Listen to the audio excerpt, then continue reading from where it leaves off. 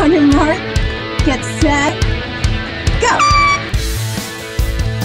The Junior Solar Sprint in San Diego came about in 2009. Sullivan Solar Power is a partner of it with the IBEW and San Diego Renewable Energy Society. The winning team here today will compete in Florida in the national competition.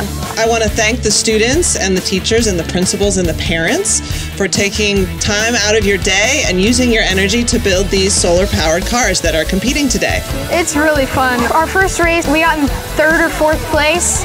And it was because of me. I let go a little bit late, but Hayden got it right on the spot. Got like one of the best scores in the whole contest. Our involvement with Junior Solar Sprint is to provide all the schools who are looking to participate the actual kit cars.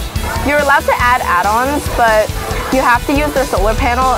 Then the students take the base kit, and that's when it gets really interesting. They will get pretty creative with it. They get points for design, points for engineering, and of course, points for the fastest car. These types of projects are really great for kids. They're so stifled sometimes in a classroom all day long. They can run around, get the wiggles out. They've created these cars. They take a lot of pride in them. They're learning about circuitry and stability and the gear ratios and all of those things. I've learned how a solar panel works. I've learned more about engineering, wheel diameters, how to get the top speed. I think if there's any school or program that is not emphasizing alternative energy and specifically solar, they are doing their students a disservice. This is basically the future employment for this generation of students. I think it's nice for them to be exposed to alternative ways to power a vehicle, one being solar. They should understand how powerful it can be and how effective it can be and how easily it can be used. We've learned that solar power is actually very strong, like it actually can power things. We thought it would be kind of weak and our car wouldn't be able to go as fast, but the motor actually spins it very well, so we think it's a very reliable source of renewable energy. I just wanted to commend the students also. The thought and the dedication that you've put into these cars is just fantastic. I rarely have seen Christians so dedicated to winning.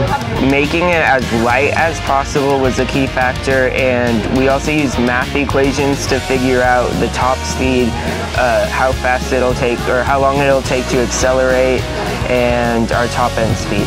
It really seemed to fine-tune his focus, which as any parent, we'd love to see that at 13.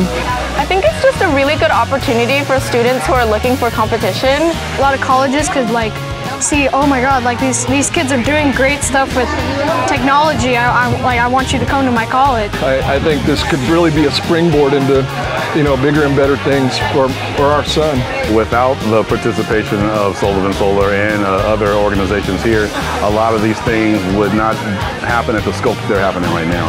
So I think it's an essential component to the success of this event and the success of the education for these students. Thank you so much. I can't even tell you how our school would not be able to afford it otherwise.